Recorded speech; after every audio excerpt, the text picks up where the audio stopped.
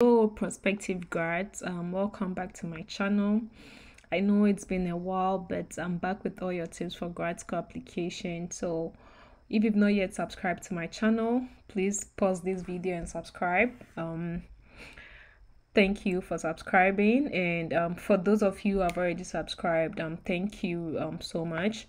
So in today's video, I just want to address this question I've been receiving from lots of people about GRE and TOEFL.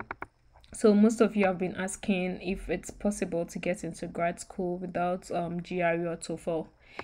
Anyway, I'm recording this video at 12:29 a.m. so forgive my sleepy voice.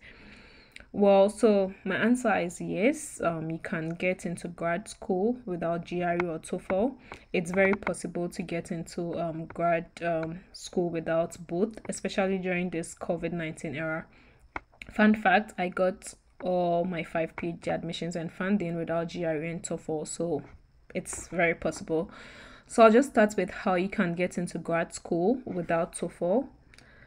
If you're from a country like Ghana, Nigeria, where you had all your education from primary to the university level in English, it's very possible to get a TOEFL waiver. So there are schools that have already waived the TOEFL for Ghanaian students. The first step is to look out for those schools. So once you visit the school's website and check their requirements for international students, you'd be able to find out if it's waived for your country or not. So once you visit a school's website, go to the international students requirements and check for English requirements. You can also search for English language requirements for international students at a specific school. So let's say you have the name of the school or the list of school. You can also do a simple search for that, and they'll provide a list of the countries that they waive the TOEFL for. So I'll just demonstrate it to you. So let's say I want to apply for Michigan Tech, and I want to check if they have or if they've waived the TOEFL for Ghanaian students, since I'm from Ghana. So I'll just do a simple Google search. So I'll just type Michigan Tech,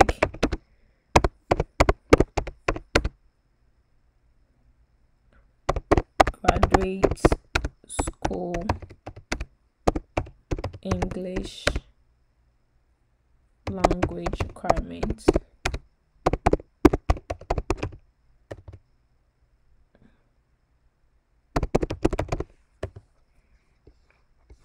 So yeah, just a simple search. So if you have the name of the school, just if it's Michigan Tech, just type Michigan Tech Graduate School English Language Requirements. If you don't want to go through that whole process of going to the main school's website, finding their international office website and stuff, just do this simple search. And once you do this, you can just visit the English proficiency requirement. So I'll just click on the first link. So you see this brings me straight to the English proficiency requirement. So you can see your international students English proficiency requirement. Then you just scroll down to look at where they indicate that your country is exempted. So another keyword you should be looking out for is exempt. So once you see exempt, you can see that they've written exempt countries, or they've written here that see the list of exempt countries. So since I want to check if Ghana is part of this list, I'll just click here. So this will just provide you with the list of countries that have been exempted from providing English proficiency, or from submitting any TOEFL score. So you can see different countries here. You can see Botswana, you can see Gambia, and also you can see Ghana, you can see Zambia, Zimbabwe. So if you are from any of these countries and you want to apply for Michigan Tech, you can see that your country has been exempted, which means there's no need for you to submit a TOEFL score. So that's just one way to check. The first is to just visit the main school's website, go to their international office website, and then search for English proficiency, and then you'll be able to know if your country is exempted or not. So that's just one way to look out for this. Alternatively, if the TOEFL is not waived, or if you don't see the information, what you can do is to email the graduate coordinators or program directors to request for a waiver. So if you don't find any of those English language proficiency or exemption on any of the websites, just email the graduate coordinators to request for a waiver. And when you're requesting for the waiver, some of the things you should include are your educational background. Highlight how the fact that you have had your entire education in English makes you proficient in English. Also indicate that you can get a letter from your school or teachers as proof of your proficiency. That's if the school needs one. So when you visit my blog, Grad School Cafe, I have a sample email there for like how to email graduate coordinators to request for TOEFL waiver. This is what I used when I was applying for the PhD program. So I sent this email to all the graduate coordinators just to request for a TOEFL waiver. So as I mentioned, one of the things is just highlight your educational background. So here I indicated that given that I'm from Ghana, where English is the official language and the language of instruction at all school levels, and I'm currently pursuing my master's degree in the US. You don't really have to be pursuing your master's degree in the US to get a waiver. If you are from a country where English is the official language and the language of instruction at all school levels, just indicates that. And also I indicated what I mentioned about the letter. So I was like, please let me know if I need to provide other documents or letters that would help you to better assess my situation and request. I know most universities provide English proficiency letters, so just include this in your email. And if the graduate coordinators asks to see like a sample letter or a letter that indicates that you can speak or write good English, then you just request for an English proficiency letter from your school. So visit my blog and then just look at this sample just as a guide to also like write your own email to request for TOEFL waivers. Please don't use the same thing word for word, just use it as a guide. Then regarding the GRE, so with the GRE, if a school says it is compulsory, chances are they will not waive it. However, you can still email the coordinators and give it a try. So I always tell people just try to email the graduate coordinators or directors to request for information. So if you are in doubt or if you can't find any information, just try to email those people. And the good thing now is because of the pandemic, most schools are waiving their GRE.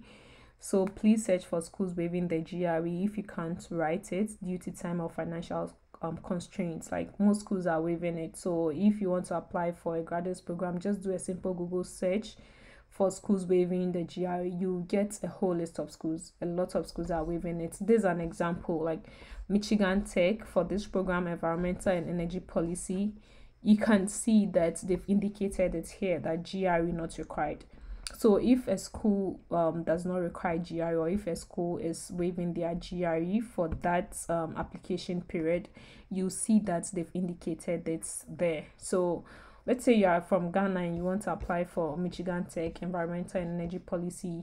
We've already checked for the English proficiency requirement, and you've seen that like Ghana has been exempted, and you also check here and GRE is not required. So that's just a plus. So that's just one way to cut down the list of schools that you'd apply to, or just find schools that you can apply to if you can't write those two exams. So that's just an example. You can see that the GRE is waived.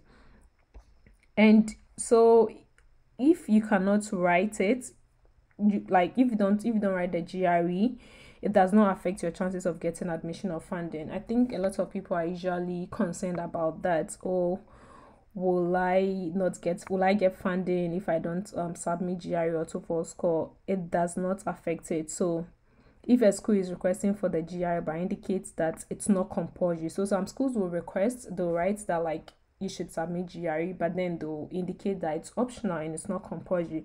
But mostly people get worried if a school indicates that it's optional because they feel like that would affect their chances of getting funding.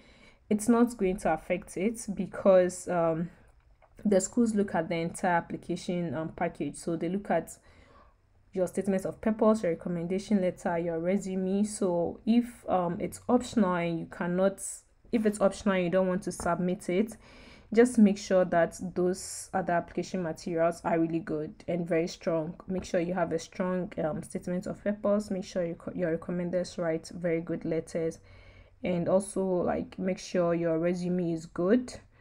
And the other thing is to just email the graduate coordinators to ask. So even if you see it on the website that the GRE is waived, or the GRE is optional, or the TOEFL, your country is part of like the exempted countries, or like the TOEFL is waived for you, still email the graduate coordinators and verify if that would affect your possibility of getting funding. So just verify that, because getting funding is very important. So if the school is waiving GRE, or if the GRE is optional and you not submitting the GRE means you would not get funding, then you don't have to risk it. You don't have to apply for the school. So try to always verify that when in doubt. I wish you all the best in your applications and look forward to celebrating your success. That's all for today. Thanks for passing through, and please do share this video with your friends. See you again next time. Bye.